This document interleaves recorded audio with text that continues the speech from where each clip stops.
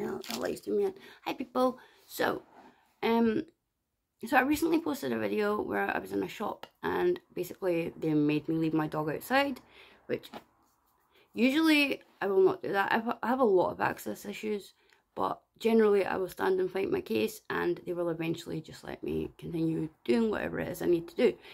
On this occasion, they were not going to give in, and thankfully I had someone there who actually could hold Marley outside. And then I posted the video on a Facebook group for people with assistance. Marley's distracting me. For people with assistance dogs. And basically they all said you have to go to the police, which under normal circumstances I wouldn't do. Like, mentioning like it's a daily occurrence, screw it. But this time, like I said, he was not giving in. He made me leave my dog outside, and while I was in the shop, after leaving my dog outside, he continued to swear at me non-stop. Just swear, blah de blah, fuck off, go next door, bugger off, blah de blah.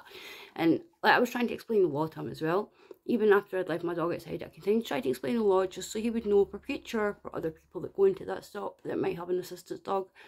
He wasn't having any of it, so I ended up going to the police. And then when I went to the police station, like, the police were fine, they were helpful and everything. Apparently they only needed me to go to the station, so basically they could confirm Marley was real. But then a few hours after that, I went into a little supermarket where the manager said, no, your dog's not allowed.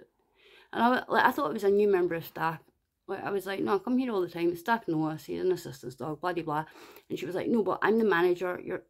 Jesus, hang on. This light is too dang bright. Let's do my nut in. Right, yeah, so she was like, yeah, I'm the manager. And all assistance dogs wear the same official jacket. And I was like, what? No, they don't. I was like, they all have different vests. And she was like, no, blah, blah, blah. And I was like, yeah, actually, I know what I'm talking about. So basically, I was explaining everything to her, same as I tried to do with the other guy. And then I sent an email to their head office. And basically, I explained the law to them, explained everything I explained to her, and I told them where they could go look up the law. And they replied to me saying, yeah, they were like, yeah, oh, you have a good understanding of the law. Yes, she was wrong, blah, blah, blah. They were like, this is our policy. And they sent me a copy of the policy, and it basically said everything that I'd said to the manager was in their policy. Like, it was already in their policy, but apparently she wasn't aware of it. So then, in the email that I got back from them, they said they were going to give me a £10 voucher as an apology. And they said it would be here within 72 hours.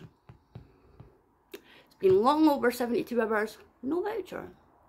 So, yeah, that's a bit rude.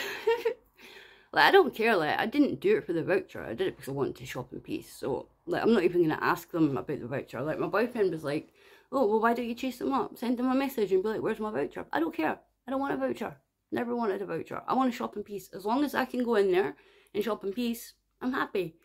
However, I think it's a bit fucking rude to say they're going to give someone a voucher and then not do it. Like, why say that? Like, why don't just be like, sorry, this happened, it won't happen again, leave it at that? Why say they're going to do something and not do it? That light is doing my nothing. Yeah, anyway, so that's basically all I want to say. Yeah, that's it.